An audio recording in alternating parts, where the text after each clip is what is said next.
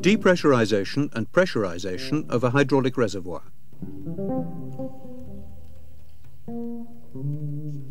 You can depressurize each hydraulic reservoir independently.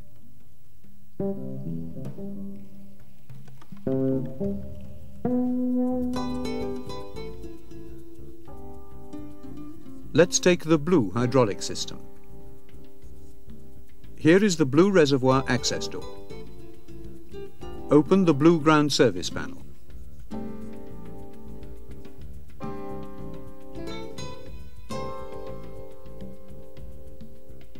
Don't forget to open, safety and tag the circuit breakers.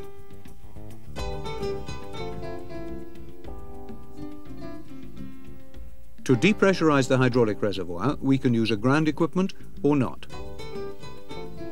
If not, on the ground service panel, turn the cap assembly of the reservoir depressurization valve clockwise through 90 degrees.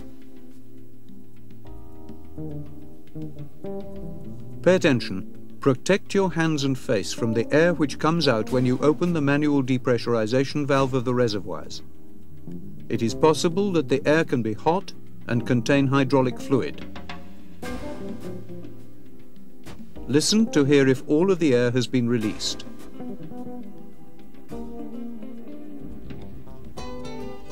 The pressure drops down, as you can see on the air pressure gauge of the reservoir.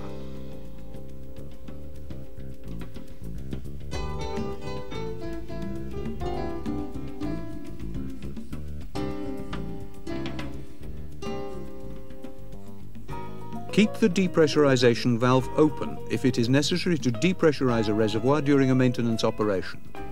This prevents accidental pressurization of a reservoir. The depressurization valve is closed when the maintenance operation is completed.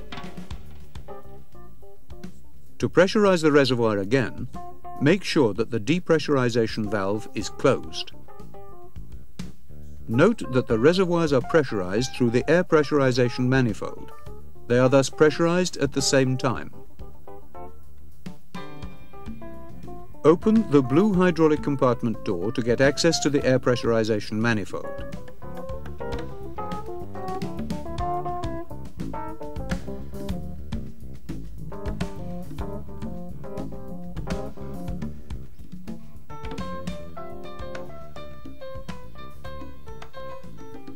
Remove the cap from the ground connector.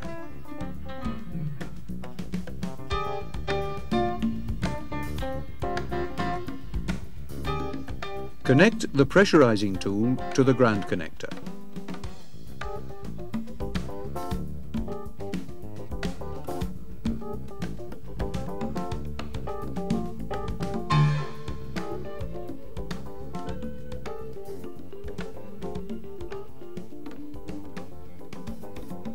Now turn the nut to open the ground connector.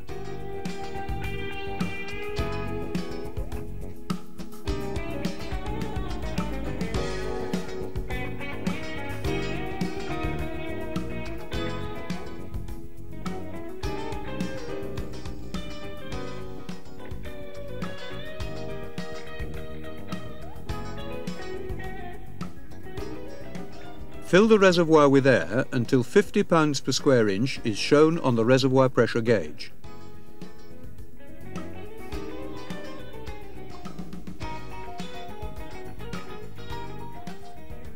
Turn the nut to close the ground connector.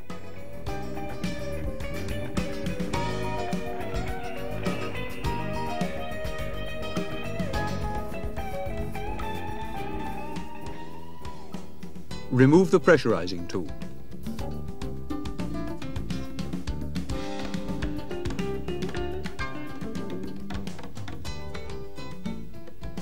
Install the cap on the ground connector.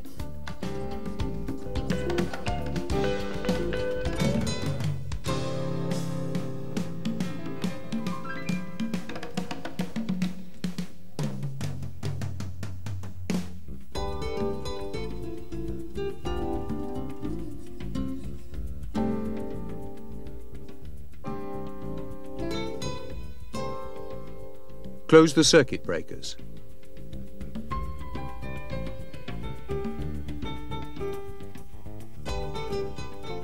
Make sure that the work area is clean and clear of tools and other items, and that all access panels are closed.